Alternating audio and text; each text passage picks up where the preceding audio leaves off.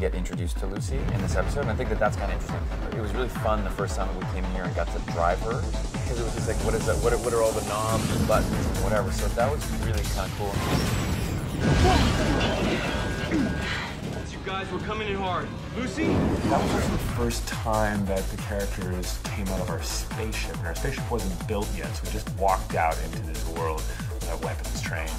And we kind of had to imagine what the spaceship was going to look like. I couldn't help but I can kind of giggle a little bit the first time, because you're definitely playing in this world. There are spaceships. There was that effect where the sort of dust kind of was settling because the spaceship had come down.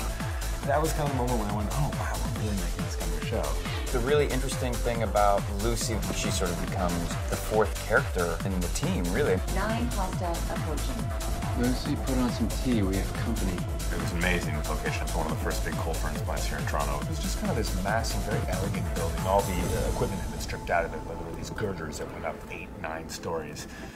And that my character got to dance around on and play around, which was amazing. Luke was really cool in one scene. He was on wires, and he had to throw a guy off the top of this, scaffolding. We got to see it back on camera and playback, and I thought, that's kind of my favorite part. It was just really cool. Sarah was a badass today. I'm saying you helped us make the warrant, save the girl, keep a weapon of mass destruction away from a crazy lady. But if you want more of that, come be a Killjoy. Killjoy?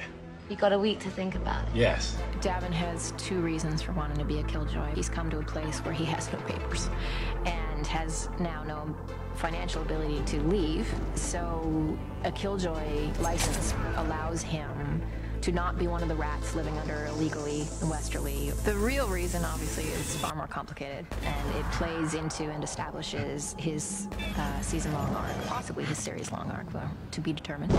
I mean, I suppose like everyone in life, everybody has, very past, things that happened, but especially with this show, every character has a very big past, very hidden, dark secret past. Please!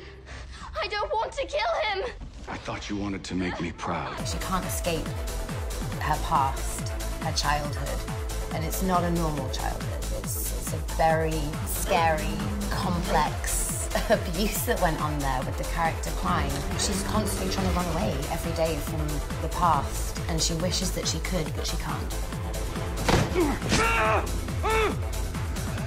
Klein wants you dead, and I want to know why.